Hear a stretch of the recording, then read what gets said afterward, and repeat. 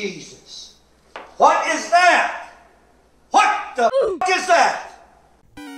You know, it's very rare I actually don't like a YouTube video, which is why when I saw the most recent episode of Meet Arnold, I was really surprised at just how much I didn't like it. At first I thought I was just being negative until I proceeded to go into the comments section and saw that most people actually, shared my opinion. Just a disclaimer, by the way, this video is not actually meant for you to, go and send hate over to the creator of Meet Arnold. And this video is not meant to ruin his reputation or bash him. This is just simply a video where I am expressing the concerns of not only myself, but the fan base as a whole. When you scroll through the comments section, you most likely will see complaints about either the aliens or the sponsorships. And honestly, I can see why people don't like both of these things, and that's what we're going to be getting into.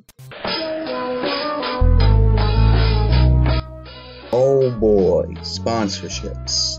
I feel like sponsorships are important nowadays on YouTube, especially with events like the adpocalypse stripping YouTubers of their main source of revenue, which is of course advertisements. There is definitely a need for sponsors on YouTube nowadays. Now with that being said, I feel like there's both a good and a bad way of doing sponsorships. Example of a good sponsorship would be the Raffy Taffy ASMR with a stress cube sponsorship. Stress cubes are, meant to relieve stress, and that's also what ASMR is meant to do. So it's a very good sponsorship because the sponsor has something to do with the video. And Mr. Beast did a Battle Royale video with a bunch of YouTubers with an Apex Legends sponsorship. Now, Apex Legends sponsorship on this one was very good because, as you know, Apex Legends is a Battle Royale game.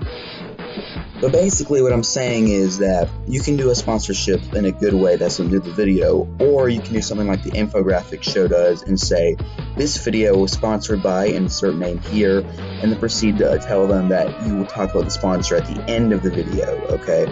Then there's the bad way to do sponsors, which is how Mr. Me Arnold here decides to do his sponsorships. They proceed to tell you that the video is sponsored, or make it very obvious that it's a sponsorship, and then proceed to then talk about the sponsor for the next minute. I literally think one of the advertisements, which was about honey, was actually a whole minute long. And keep in mind, this is a 4-minute video. That means that this guy took a fourth of the video at least to talk about the sponsors. That is not a good way to do sponsorships. The next thing that I'm going to talk about is the aliens in the video. Now I'm just going to play you guys a clip real quick, which is just some of the aliens talking, and I think just immediately upon watching this, you will immediately see why people are not liking this video. Hey Gob, what are you doing? Hey Snot, I'm looking for where to buy a couple of packs of energy drinks. Now keep in mind, this is not necessarily a channel or show for children. So I think it's pretty obvious why most of the fan base doesn't like the aliens, as they're not necessarily kids.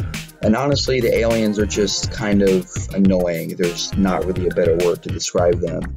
And the aliens just kind of put off the fan base. Like when they watch this video, they're put off by the aliens because they're annoying. And so they don't want to watch these videos because they're having to look and watch this thing speak. And I'm sorry, but the green one especially is just really annoying to listen to.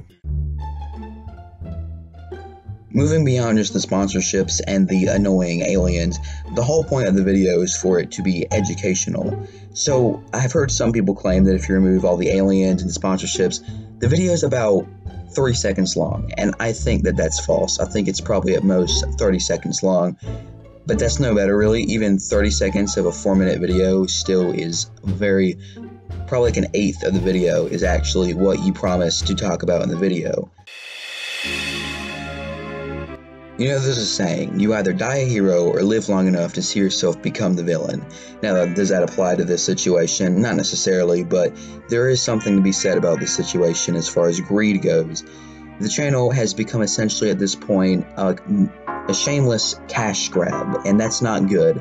It went from good content on Riddle, where he talked about, psychology and science and other things and topics similar to that. Then he started to make this Me Arnold channel where he continued to talk about things like science, but now it's just kind of turned into this shameless cash grab of sponsors and other things.